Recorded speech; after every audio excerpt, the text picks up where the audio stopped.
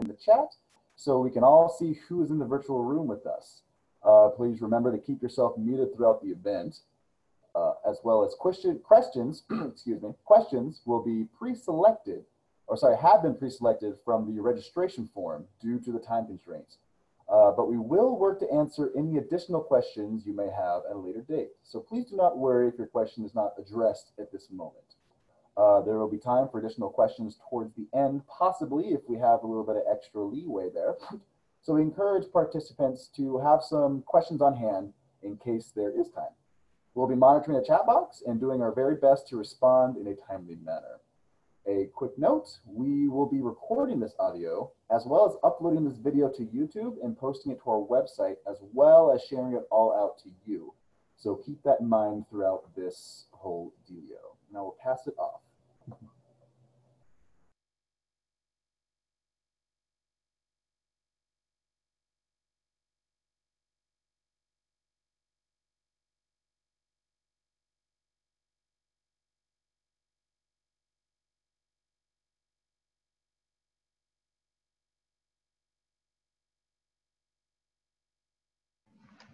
Wonderful. Thank you so much, Jarrell. And if at this time, thanks again so much to our legislators.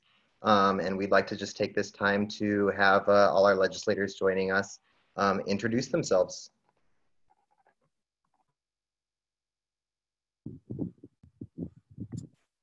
Hello, I'm Lou Frederick, State Senator from District 22 North and Northeast Portland. Hi everyone, Representative Teresa Alonso Leon, represent District 22, Whitburn through the north part of Salem. Hello everybody, Mark Meek, representative from House District 40, which is Oregon City, Gladstone, and unincorporated Clackamas County. Happy to be here with you. Ana Sanchez, House District 43, North and Northeast Portland. Hi everyone, I'm here from Representative Lauren Spence's office, House District 36, which is downtown Portland, including PSU all the way out to Multnomah Village.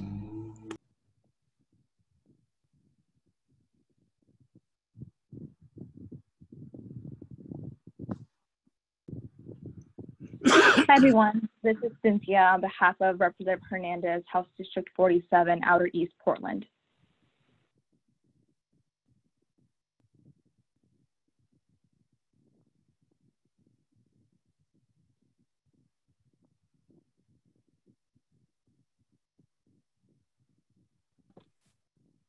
Okay, thank you so much to everyone for your intros, your leadership, and for being here. Now, I would like to welcome Senator Frederick, who will be presenting some of the policy proposals which will be worked on in the upcoming special session. Hello there, I'm sorry, but I have a feeling that my my internet connection is not working yet again. I don't know if you can hear me or not. I can hear you somewhat. There are a number of proposals that are being presented in the legislature as part of the special session. They surround about 6 different basic ideas. One looks at the ability and the system for the Attorney General to take over the role of chief investigator when there is a case of use of force or excessive use of force. The second one is dealing with an arbitration bill that has passed twice out of the Senate unanimously over the last 2 years, and it will be presented again. It looks as though it has a very good chance of passing. It basically says that an arbitrator cannot go outside the contract, the discipline matrix in a contract, in making a decision regarding discipline of a police officer.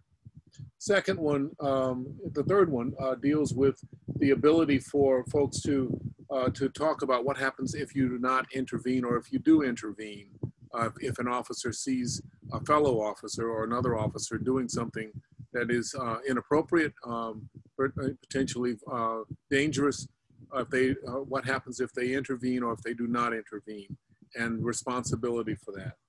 A fourth one looks at creating a database of the discipline that officers have across the state, so that that database is shareable between police departments and available to the public as well.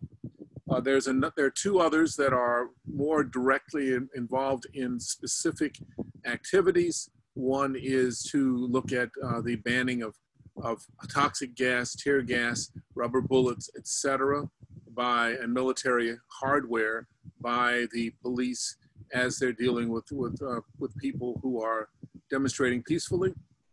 And the third one is dealing with chokeholds and the ability for folks to be for people to suffer from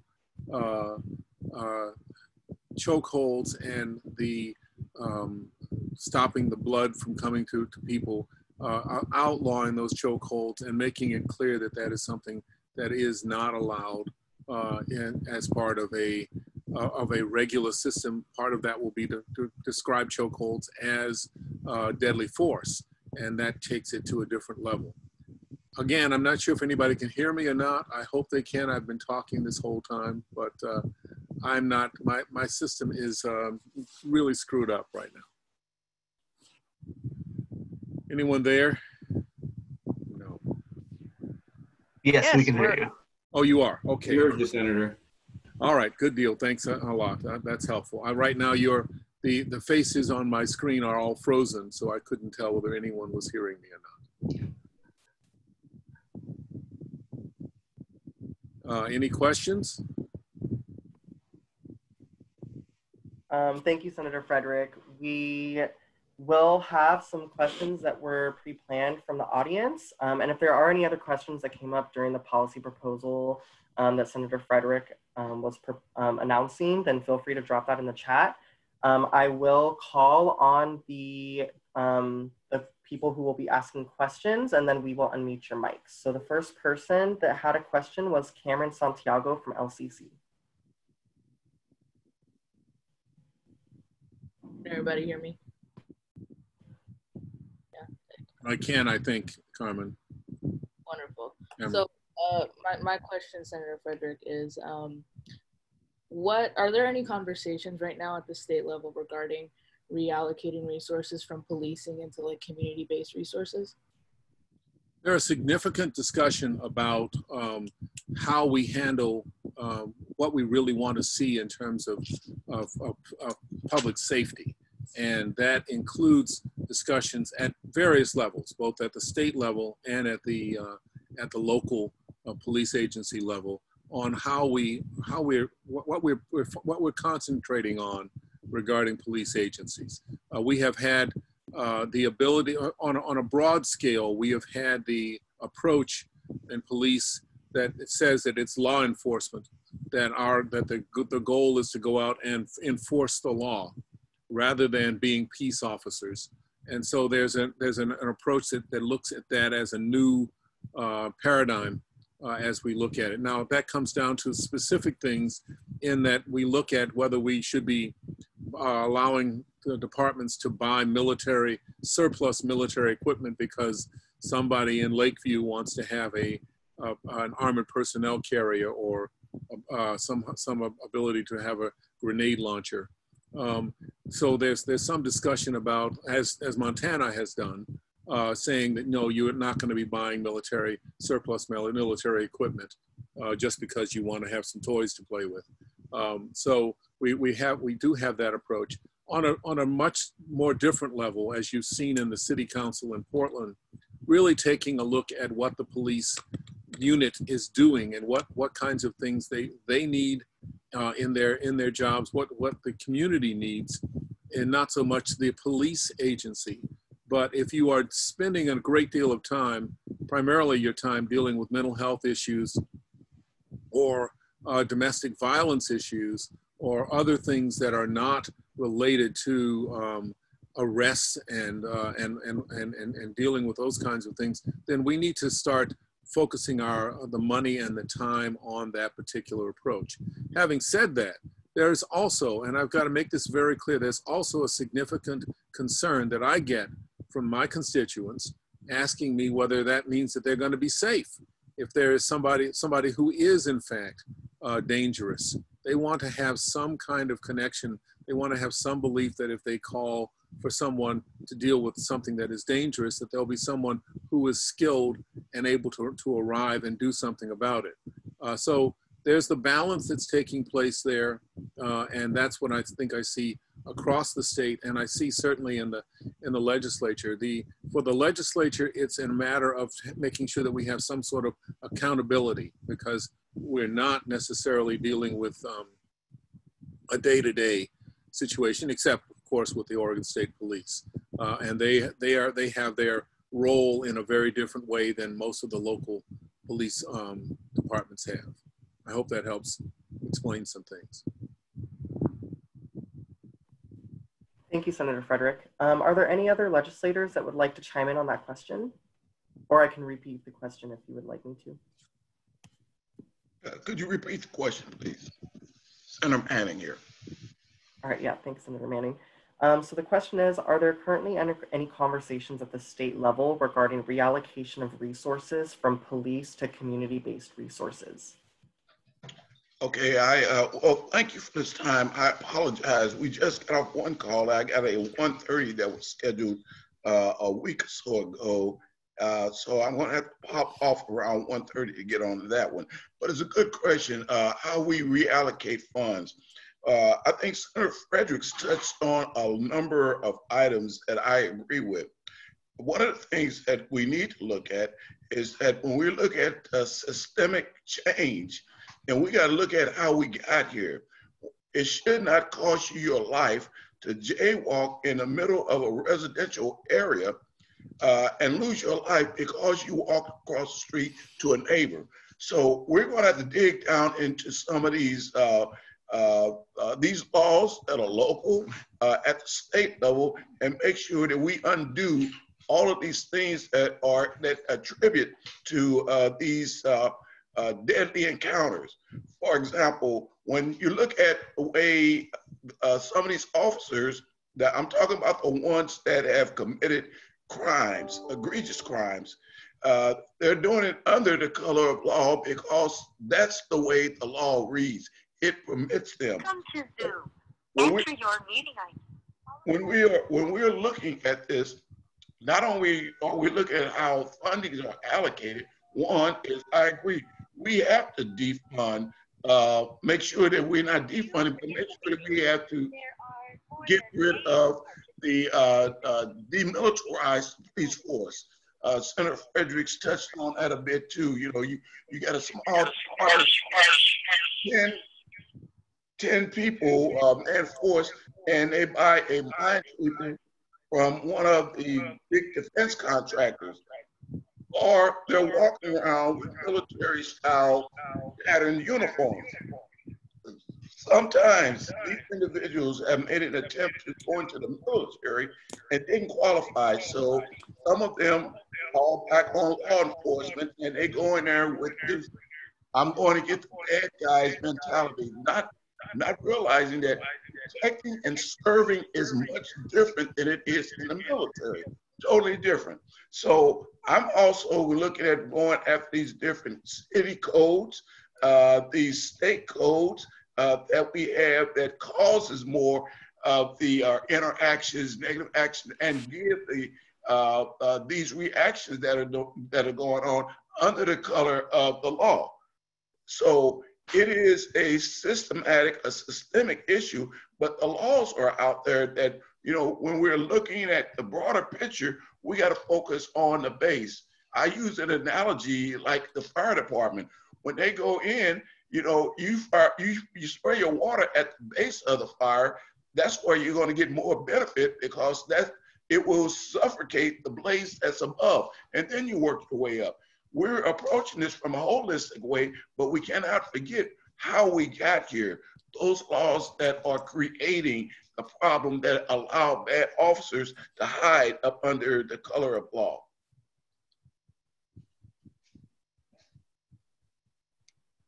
Thank you, Senator Manning. Is there any other legislators that would like to chime in on the question? This is Representative Sanchez.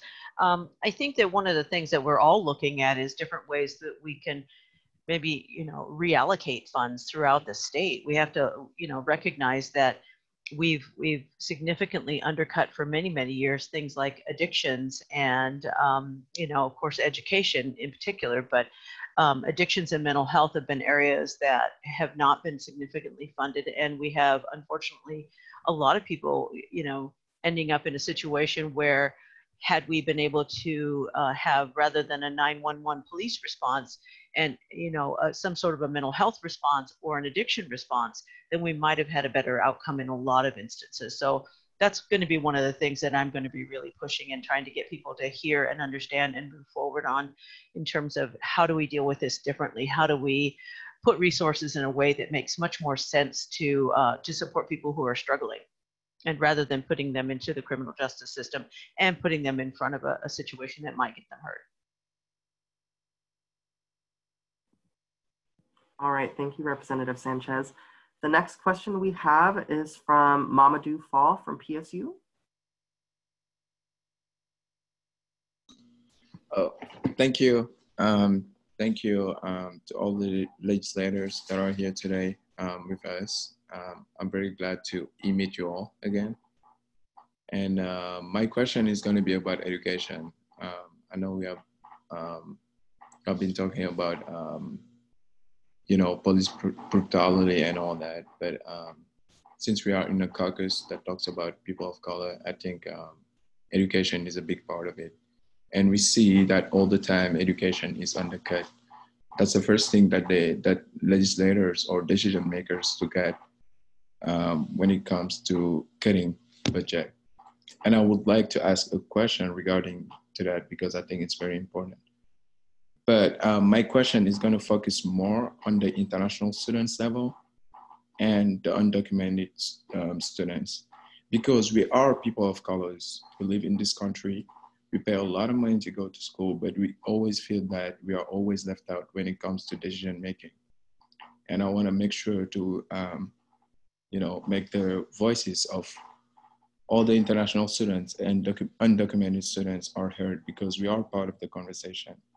And I think we are always left out.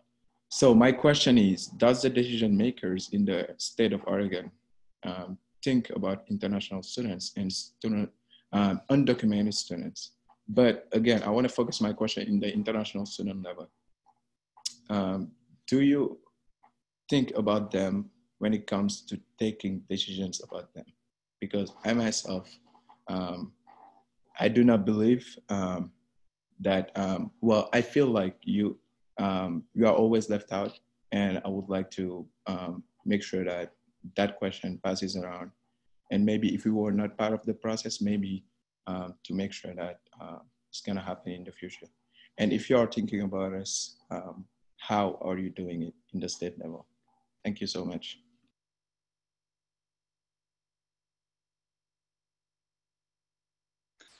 Senator Manning here, I'll jump in here first if I may. Again, I got a little time to go. That is a great question. And to be perfectly honest with you, I view a student as a student. I don't look as a student being international or you know, being domestic. I look at a student that's in an institution here to learn, and all are treated the same way. But you raise a good point, though. Something that I need to pay a lot more attention to. I'm interested in what are the things that you are dealing with that are maybe uniquely different than other students of color. Certainly, you are a student of color, so I'm willing to meet with you, or you know, if you have a group of students, and to listen to some of the things that you are experiencing. It's something for me that has not come to my attention as being an experience that uniquely different than every other student, you know, a student of color. So please, moving forward, and I would like to engage with you, hear more, learn more, and find out what are the different uniqueness. Here's one of the things about me. I spent 24 years active duty Army. And in my term, my tenure in the military, I had camaraderie with people, all nationalities around the world. And when we were together, we were together. There was no separation in my mind. So when I look at the students, again, I see the students collectively. I know I am not naive. I know that students of color have a lot of obstacles that they deal with daily. But I have not just kind of said that, well, these are international students, so they will be treated different in my eyesight to others. I've not looked at that, but I'm certainly open, and I'll be reaching out. Everyone know how to contact me, and I want to engage and carry on the conversation. And with that, I think that I might have to drop off unless anyone has any questions for me. I'll go next. Thank you, Mamadou, for that very important question in respect to higher education. So I am the first Latina chair of the Education Committee in the history of the state. I'm also an immigrant. I came here when I was a little girl. So I'm bringing a different lens than other chairs of education in the past. And those of you who know me and know the work that I've done, focusing on the student is very important to me. Right before COVID happened, I was moving forward with establishing a student voice task force to help us legislators better understand the needs of students across the state.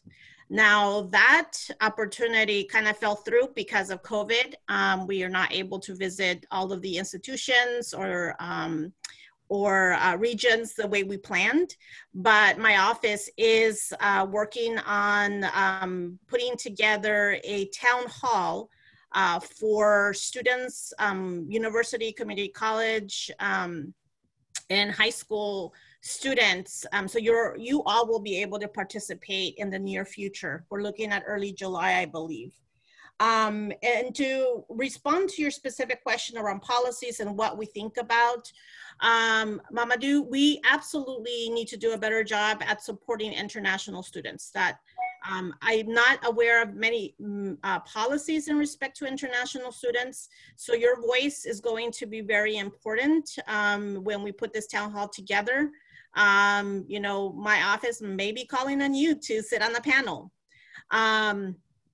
We have passed some policies in respect to undocumented students. So in 2013, we passed House Bill 2787, which grants in-state tuition. So before you had to pay out-of-state tuition, which is a lot more expensive for students who lived in the state but didn't have a citizenship or green card. In 2015, we passed Senate Bill 9932, which allowed for undocumented students to be eligible for state financial aid and grants. So we were able to expand that to students. And in 2017, I passed a law called the Cultural Competence Policy, which requires all public universities and community colleges to do a self-analysis and respect to cultural competence. And actually you all helped pass all of these policies. And so you can be very proud of that. And all of the universities and community colleges have to provide their reports by December. So that's gonna help us be better prepared for policies in 2021. And definitely want you all to be involved with that process. As the new chair of education, higher education is very important to me. One of my goals is to provide special attention on higher education because I see the value that it has on many of our diverse many of our diverse students, period, regardless of where you come from. Our institutions, I think with COVID, have highlighted a lot of the inequities that exist and have existed for hundreds of years, but because of COVID, they're elevated now and we need to address them. In respect to my chairhood, the focus that I am grounding the work we're going to do moving forward is that we are going to focus on a student-centered and equity framework. And that has never been done in the state of Oregon. We have equity policies in the K-12 system and in higher ed, but from a chair standpoint, this is new. So it's exciting. We're going to really strengthen our education system across the spectrum because we're going to center you, the student, and ensuring that we get you into the post-secondary opportunity and retain you and help you graduate and get the career job that you're working so hard and investing in yourself to get. So that's important to me. But I need your help. So hopefully you guys can join us at our town hall in early next month. Thank you. Thank you, Representative Alonso Leon. Is there any other legislators that would like to tackle that question? Sure, just briefly, if you don't mind. I have had to, I'm the co-chair of the Education Subcommittee for the Ways and Means Committee, which means we're the ones who look at the money. That's important for you to know about. That's one of the processes that we deal with. Mamadou, I appreciate your comments. The fact is there have been some discussions regarding the support for international students. There was a significant downturn in international students over the years because of 9/11 and other and the financial crisis that has created a problem. And now with the COVID situation, people have not been able to travel, so they've not been able to go back and forth, and that's created its own set of problems. But there are also issues in terms of just support. How do we effectively support international students who are here? I think that's a question that we need some answers to from you, quite frankly. What is it that you really need? Not what we think you might need, which is what often happens, is that we decide, we think we know what's going on and we'll make decisions without you involved in the discussion. So it's going to be important for you and other international students literally to come forward and say, this is what we need. This is the help that we need here in the state of Oregon. So if you can put something together that does that, that would be helpful. Now, the financial situation is dire. I mean, I don't expect that you're going to be seeing an increase in money or support right now, because we have a financial deficit that is huge. However, one of the things that has also been made clear by the chairs of the Ways and Means Committee is that we want to keep education held as harmless as possible from the budget cuts that are coming, and they are coming. So you will see a lot of discussion about how we do that, and I hope that you'll be part of that discussion. But we need to do that. Now, I say this, and a couple of people on this particular call who have heard it earlier today, but I'll say it again. You folks the students are in a situation where you have access to libraries, you have access to ideas, and you're smart. Well, I can't say that all of us are smart in the legislature or as smart as you, but we need to have some good ideas from you about what we can do, what will actually work, and we don't have those right now. So I need for you to sit back and figure out some ideas. They're not all going to be adopted. That's just a reality there. But if we can find some ways of walking through this system, it would be very helpful. Because next year we have a deficit that's even more difficult than the one that we have right now. And we're going to need to figure out some new ways of finding resources in the state of Oregon that we can work with. So let's be real clear. We don't have a military budget that we can call upon to bring in the money. We need to have other ideas from you about how we can handle this. So if you can come up with some ideas, that would be most helpful. But Mamadou, I'll go back to your comments. Again, we need to hear from you what it is you need and what we can do to support you. And if it's not money, if it's something else, then let's try to do that. All right? Thank you. Thank you, Senator Frederick, and thank you, Mamadou, for the question. The next question we have is from Johanna Pardo from Southern Oregon University. Hi, how's it going? Pronouns she, her, hers. ASOSU Director of Governmental Affairs and Chair of the Oregon Student Association. My question is, what are your thoughts about how we can reduce, if not eliminate, the influence and obstructions of police unions when it comes to the firing and prosecuting of police officers? Well, I can start on that because my bill regarding arbitration is attempting to try to deal with some of that. The issue that we dealt with arbitration was that the union was able to actually support a system that allowed arbitrators to overrule what was being done in terms of discipline across the state, and that's something that I think we will get changed, at least at that level. It's not going to change everything, but I think that the real question becomes, how do we take a relook at a reset on what we want to see from police officers, and how do we change them? The story that I have from Ashland is that you have a system where you have peace officer bumper stickers on the cars there, and one of my friends was down there and said that he talked with one of the officers and asked the officer, does this change the way people respond to you?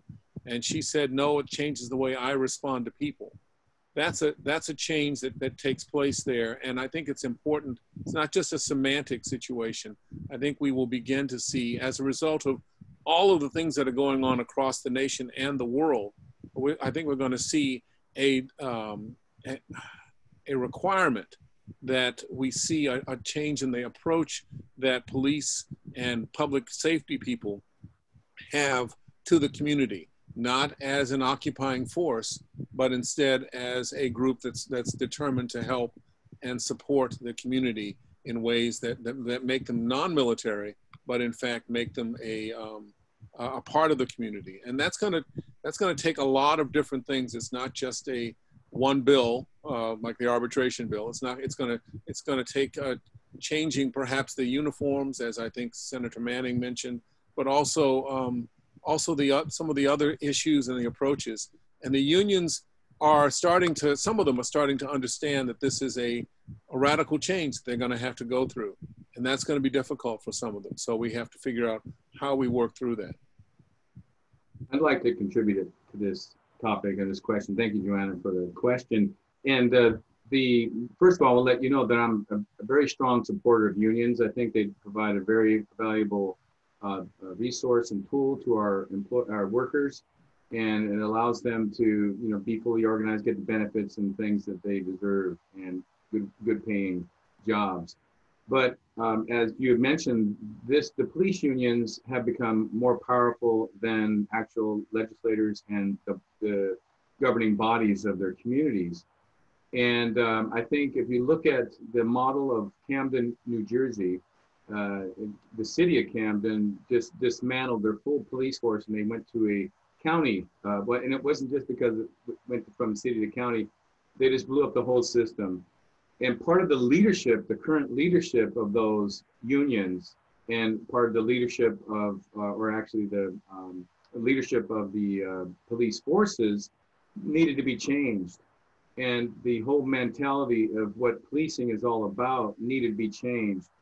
And it's more of a peace service, not a policing service, and providing safety to all of our communities. So I think the unions provide a very valuable role to our workers. Because as you all know, they're really good, police officers out there. But the question is, fundamentally, who are we recruiting to be our officials that are working as peace officers in our communities? Do they have the proper social skills and mentality to be working in the public? And so there needs to be requirements for certain, mental health screening, training, tolerance training. And so I think that I've seen, if you look at the Camden, New Jersey model, that they changed leadership of the unions. The union are still, the police officers there are being represented by a union, and all their collective bargaining is still there. But the way in which they enforce the law, the whole militarized, I guess, public view of them was changed. And so only through that will we be able to really, truly start to change the way that the public interacts with our peace officers. So, thank you. Thank you, Representative Meek, and thank you, Senator Frederick. Are there any other legislators that would like to respond to that question?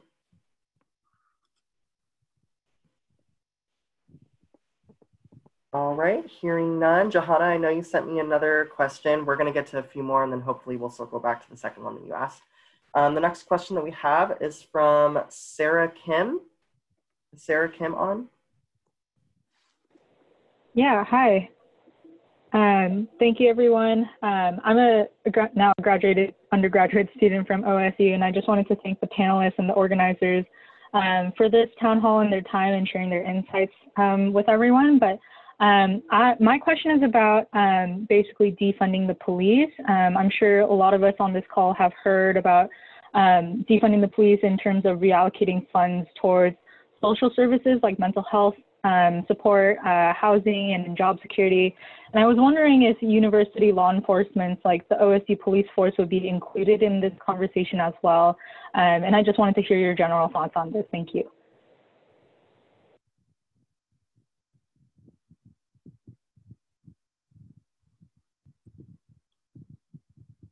Well, I guess I'll take that to some extent. I think we're going to see another discussion of the police issues that we've dealt with about 4 years ago. I think we'll see another discussion on that coming up as well. Not in this special session, the first special session. And I really needed to make that clear too. We will probably have a second special session that will have more detail and more bills available, because they are not really available right now. Some of them are not really available to be discussed right now, but there will be a second special session.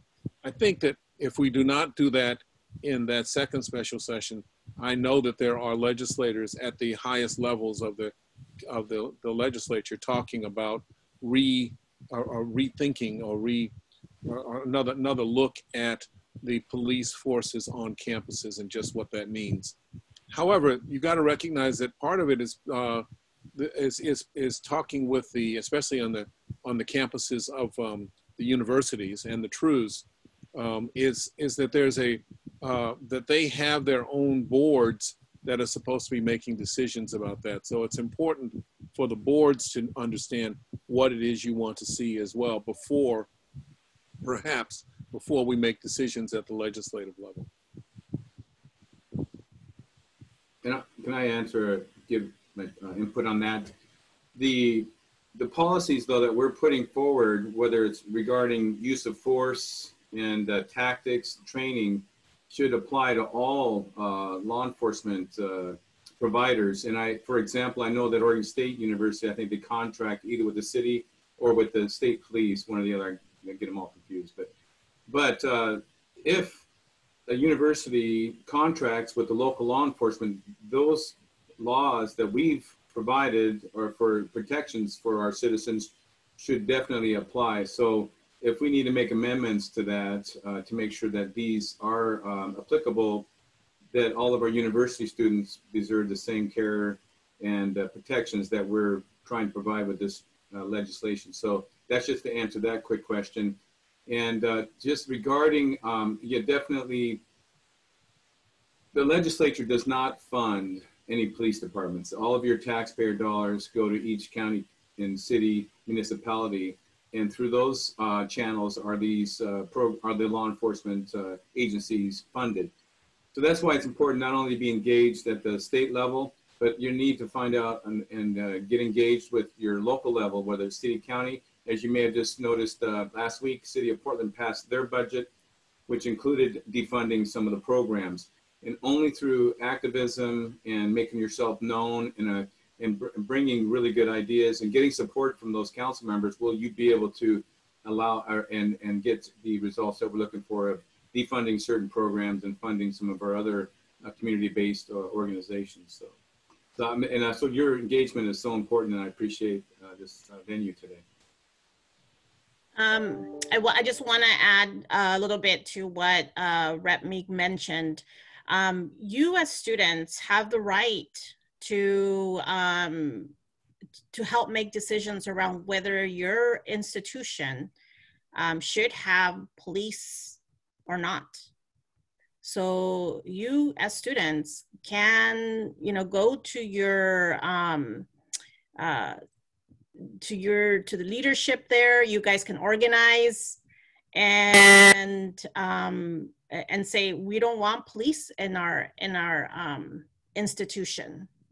So you all have a lot more power than you think, and make those requests as students who attend your public institution. So so that is an option for you. You can make a request that you want funding, you want to defund police in your public institution, and that you rather reallocate that money to increase mental health therapists, to increase wraparound services for you as students. So that is an option you all have as well. Just wanted to underscore the importance of your voice and the things that you want for your institution. So I want to chime in here a little bit.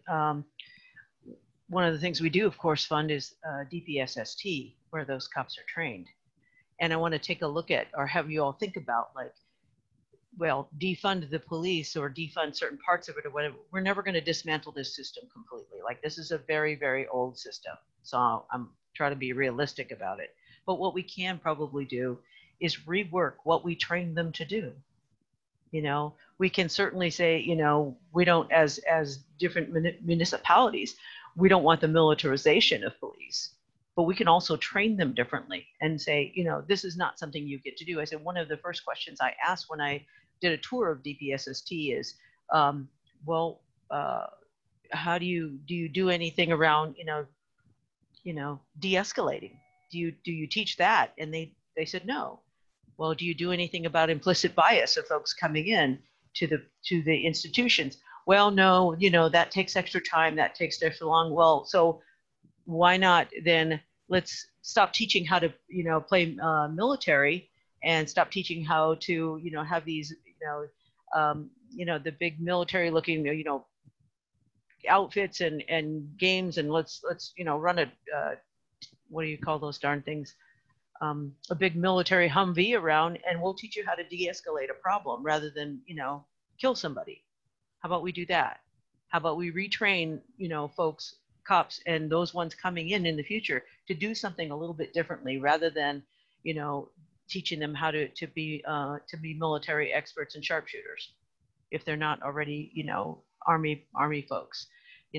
We've got to do this a little bit differently. We got to plan a little bit differently how we bring people into those institutions.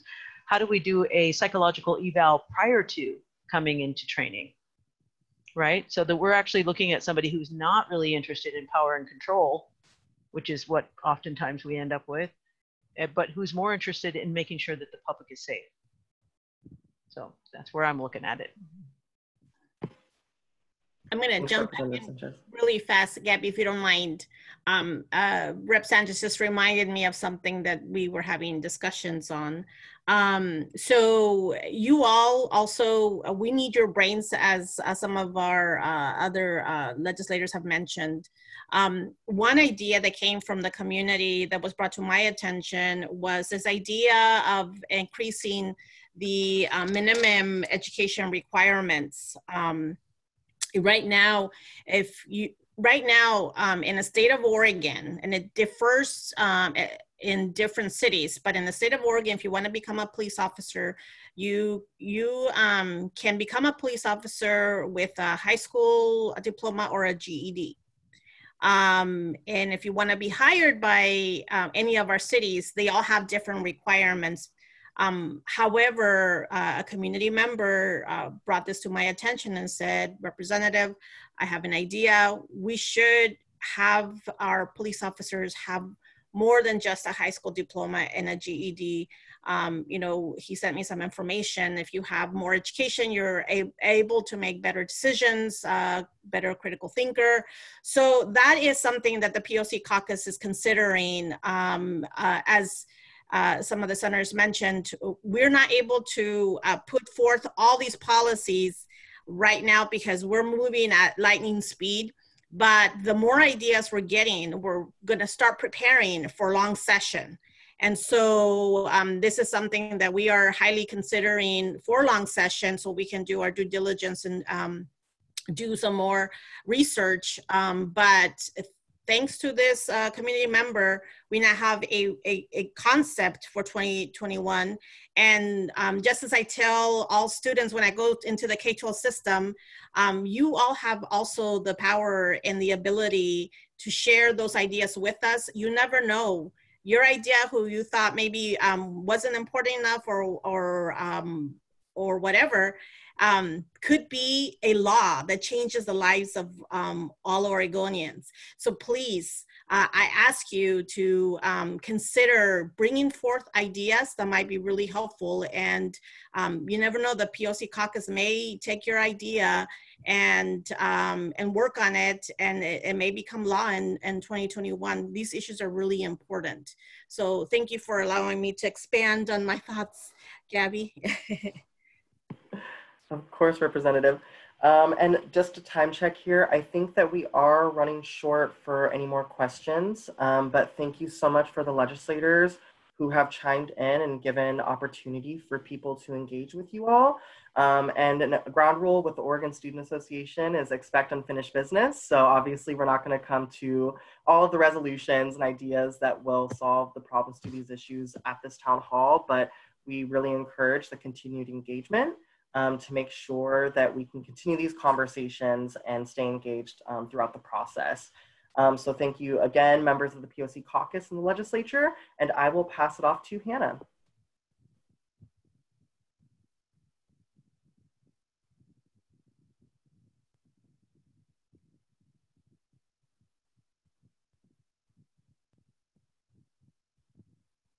Hannah, you're on mute. Oh, this is so embarrassing. I did that last time I did an event like this. Okay, we're gonna try this again. Okay, hello everyone again. Thank you, legislators. As all of these legislators were saying, as all these wonderful people were saying, please reach out to them. We have provided you the info to get to their information, to send them emails, to set up meetings. I'm also available. Our coordinator at ASOSU, the Associated Students at Oregon State are available. We'll put our emails there to help mobilize students, to help make sure that you're heard. That's like my passion, is making sure that you are heard. So please let me help you do that, or let anybody help you do that. Do it for yourself if you have to.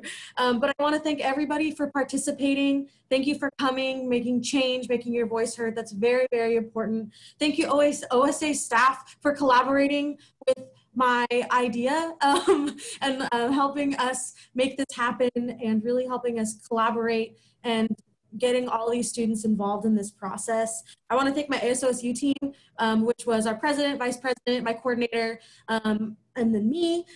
I also want to talk about we have a student story collection Google form going on right now. Dylan, our coordinator, will put it in the chat, but that's for you to submit your stories about police accountability, your concerns about police, your concerns about policies surrounding Black Lives Matter. That is a space for all students to make sure that you're being heard. OSA and ASOSU will help submit those for you. All you have to do is tell your story. All you have to do is write down what you want people to know, and we will do the rest. And if you want to be more involved in that process, please let me know. I will help you out. And then we also have a link to OSA's newsletter, which will be another thing that you can get involved in. But I did just like, I'm really excited to see all of you here. I'm really excited for the legislators to be working really quickly. And remember, this is a marathon, right? This is a long haul process. All the changes are not going to happen overnight. So Gotta keep fighting, keep engaging, keep organizing, keep mobilizing. Go Beavs. Sorry, I'm a Beaver, so.